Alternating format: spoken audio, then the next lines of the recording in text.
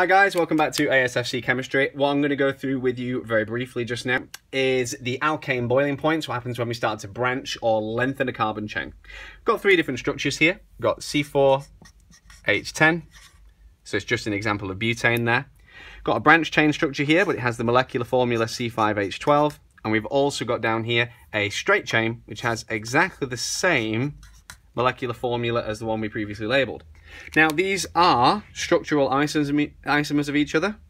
That means that they've got the same molecular formula, but they have different structural formula or different structures. Now, the important thing we're looking at here now is we want to put these into a hierarchy of which one is going to be the hardest to boil, have the highest boiling point, and which one is going to be the easiest to boil, have the lowest boiling point. Now, we can make an early prediction here that this one, unfortunately, is going to have a very low boiling point. Now, the reason for this is because it is a short chain. So this is a shorter chain, and visibly what that gives us is less electrons. And that's because it's going to have a smaller MR. Now, the less electrons comment gets you a mark in an OCR-A exam.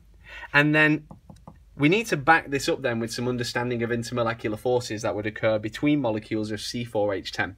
What we would see then is an impact of weaker London forces. These used to be called van der Waals, and you still technically can call them that, but we choose to call them London forces at ASFC. Now, what that means is you're going to have weaker London forces since the temporary induced dipole is going to be smaller since there are fewer electrons in the structure. Then we would draw our attention here to the highest boiling point, structure on the page at the moment, which would be the C5H12. Now, this is a zigzag, but it is still classed as a straight chain.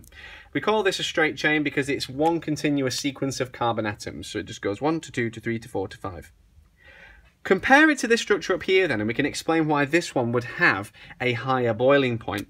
Now, this one up here, we can see here that this is a branch. And whenever we introduce branching, or a ring structure perhaps, this reduces the surface area contact between molecules of this structure.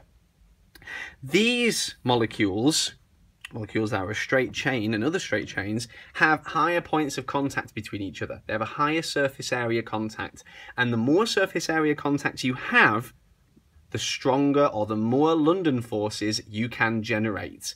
Whereas here for this one, you can have a lower surface area contact, so this is going to have weaker London forces. Just going to abbreviate. I hope that clears up any sort of confusion you might have had about branching alkanes and how that affects the boiling point.